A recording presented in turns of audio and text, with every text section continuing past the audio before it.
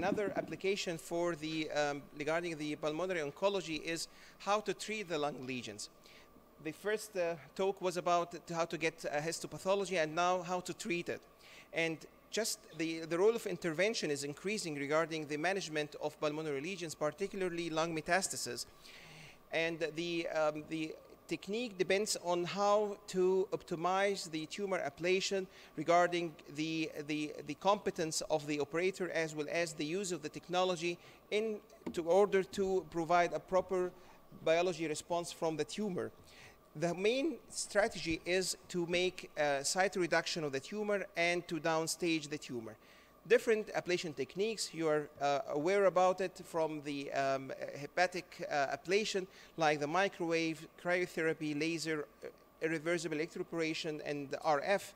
And the most advantages for the ablation therapy, as you know, is the selective damage of the tumor with minimal treatment morbidity and mortality in comparison to surgery, and sparing the healthy lung tissues, particularly for patients with emphysema or fibrosis, and excellent imaging while we do the ablation under CT guidance, and we can repeat this technique if there is recurrence, and we can treat multiple lesions at the same session.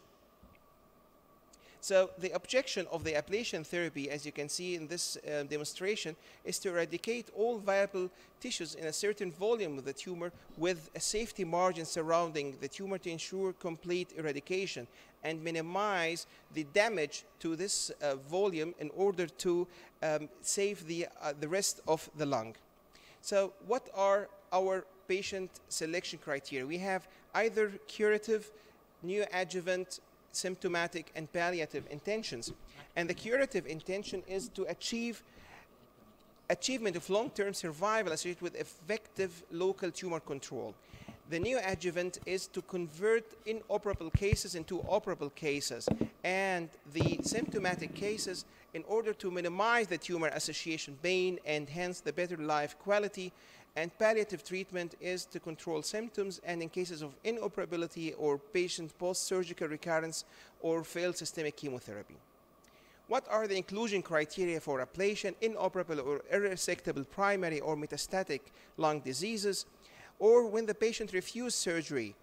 Non-candidate patients due to limited cardiopulmonary reserve, and also for patients with adequate bleeding profile. The most important criteria regarding the size and the number of the lesions. The size, not more than 5 centimeters and not more than 5 in number. The exclusion criteria are progressive tumor disease or uncontrolled primary, lesions more than 5 in number or more than 5 in centimeters, and also uncontrolled bleeding profile of the patients. What are the positive factors to ensure adequate and complete ablation of the lesions? Lesion size between 2 or 3 centimeters, and location in the outer third of the lung parenchyma to minimize the heat sink effect, and this will increase the effectiveness of the ablation procedure. Negative factors, the size is the most important factor. More lesions more than 3 centimeters in diameter or adjacent to large blood vessels, or less than 1 centimeter from important structures like the aorta, trachea, or bronchus, or heart, or in contact to the apex or the lung base. The radiofrequency, as you know from the basic principles, it's to convert the electrical currents into heat through the impedance or through the tissues. And what we lose from the electric energy is converted into heat, and this heat will induce coagulative necrosis of the tissues. Different radiofrequency needles are available in the market. You can use either monopolar or bipolar system, multi-tinned needles, or even internally cooled in order to increase the size of ablation zone. The technique for ablation is done under CT guidance. Of course, like the same principle in CT guided lung biopsy, we do a surface marker on the lesion to get the shortest and the safest access to the lesion. Afterwards, you will insert the probe or the antenna inside the lesion, and afterwards we will give the amount of energy proportional to the size of the lesion. And afterwards we get a safety margin to ensure that the complete ablation of the lesion. So These are some cases that we performed at our institute. This is a lesion pre-RF, metastatic disease from a colon, and this is during RF. And after 1 month post-ablation, you can see that the zone of ablation is large. There is a central cavity, so there's no problem in that. Just follow up. Give the patients, of course, antibiotic to guard against infection. But afterwards, this cavity will retract, and we will get a large zone of fibrous tissue. It's important if the diagnostic radiologist is not aware of that we do a large zone of ablation, maybe he writes in his report tumor progress. This is a pseudo progress. We do large zone of ablation to ensure coverage of the lesion. So please make sure that there is no enhancement, and in PET-CT there is no activity, because the radiologist who is not aware about that we do induce large zone of ablation, he may interpret this as tumor progress. So this is another case in which the ablation zone was done for a metastatic colorectal cancer, and there is no residual, only linear retractions. Another case of a large metastatic lesion from a breast cancer, and after ablation you can see that there is no contrast enhancement at the lesion, denoting complete ablation 9 months post-ablation. And what is the main value for ablation therapy is that we can apply it for multiple lesions. This is a 62-year-old female patient with sigmoid cancer and had 3 metastases. And we did the ablation therapy for all the 3 metastases, and you can see the presence of the needle inside all 3 lesions, and post-ablation 24 hours, and the patient was tumor-free for 2 years, and as you can see in this animation. This is the added value of this technique, that we may apply it for multiple lesions and to induce complete tumor control and tumor-free patients. This is another case. This is a pre-RF. This lesion is located at the pleural surface. We had a large zone of ablation, and 18 months post-ablation, we get a fibrotic tissue. And the added value for the ablation is that we can apply it for both primary and metastatic disease, and the histopathology does not play a role in the management of the patients. So the other technique is the microwave, and the microwave has advantages over the CT, that the amount of heat that we apply is higher, and we make a shorter zone of ablation, because it depends on the agitations of water molecules, and the friction of the water molecules will induce heat, and this heat will be used for the treatment to induce coagulative necrosis. So what are the advantages of microwave over CT? Does not depend on the electrical current, and the flow is not harbored by the air bubbles or the carbonization of the tissues, and we need also a shorter ablation time. And this is a paper that we published in Radiology in 2011, that we had good results, around 73% with complete ablation for 95 lesions from 130. And the most important significant factor is the size of the lesion. Lesions less than 3 centimeters are adequately controlled in comparison to lesions more than 3 centimeters. And also peripheral lesions are well controlled in comparison to the other lesions. Histopathology does not play a role in the management and control of the patients, and the incidence of complications were less than 10% regarding pneumothorax and hemorrhage. Another paper was published by Hiraki et al. That they showed also that tumor type does not signify the tumor response. As you can see also in this metastatic deposit from a colorectal cancer, which is treated by microwave ablation and was completely resolved. And you can see here the follow-up of this, show that you can see that post-ablation, the fibrotic zone will also diminish in size over days due to retraction and fibrosis. Here, a metastatic colorectal cancer, pleural base on the base of the right lung, and post-microwave ablation, you can see a large zone of ablation, 24 hours, 3 months, 6 months, and in PET-CT, there is no activity denoting complete ablation. In comparison to hilar lesions or parahilar lesions, the incidence of complications is higher, and the tumor response also is not preferred because of the heat sink effect. And this effect, due to that, deviates the heat away from the core of the lesion to the periphery of the circulation.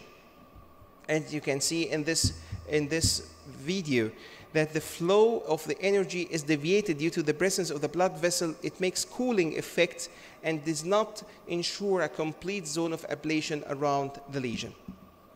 So what are the complications of this technique? Pneumothorax, this is the most common complication. Pulmonary hemorrhage is most serious. I described it in the lung biopsy. Other rare complications like fistula, cavernous formation, they are extremely rare. And you can see the risk factors of pneumothorax, as in this case, COPD is one of the most important factors. The same here, crossing pulmonary fissure, as you can see in this, while traversing the fissure, the air will accumulate immediately, so try to avoid it. The same like CT-guided biopsy. Also, while you are putting the needle, avoid to cross the pulmonary vessels and try to go parallel to the vessels in order to avoid transection and induction of hemorrhage.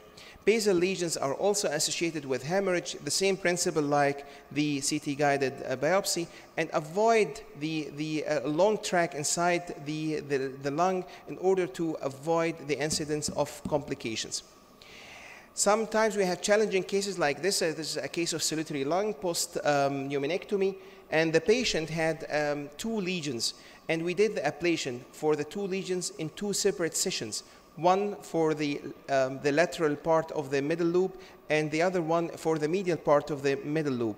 And both lesions, 24 hours post-ablation, and the patient was tumor-free afterwards, as you can see in these images.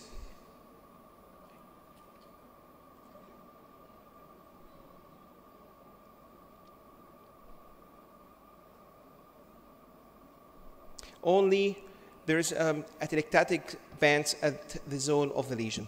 Also, sometimes we have, this is a lesion, subpleural, but also it's near to the aorta, and these are 2 images on CT and also in association with the MRI. You can see there's no evidence of enhancement and only fibrotic changes, and post-ablation 18 months, there's no evidence of activity at the ablation zone.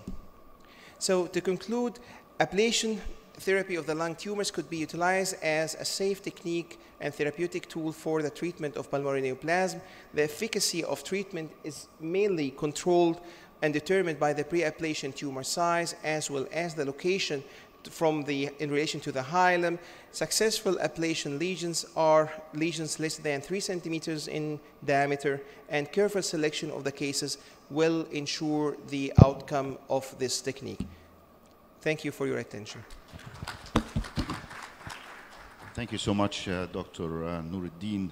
Really comprehensive presentation on ablation in general. Just a quick question. Maybe the audience also will give them some chance to ask questions, but what is your thought about cryoablation and the fact that it affects the immune system, especially with the new era of immune therapies that we have right now? I saw that you focus more on microwave and radiofrequency. So give us your thoughts about this. Oh, thank you, dear Dr. Ahmed Kamel. Is my dear colleague and also my mentor. Regarding the cryotherapy, it's a new era in the ablation therapy. It has many advantages. The most important one is that the pain is very less, and because of its cooling effect will lead to desensitization and there's no sensation. So the recovery is higher. But the most important problem regarding the application of the cryo for the lung ablation is that the probe is big. So the incidence of complications is higher.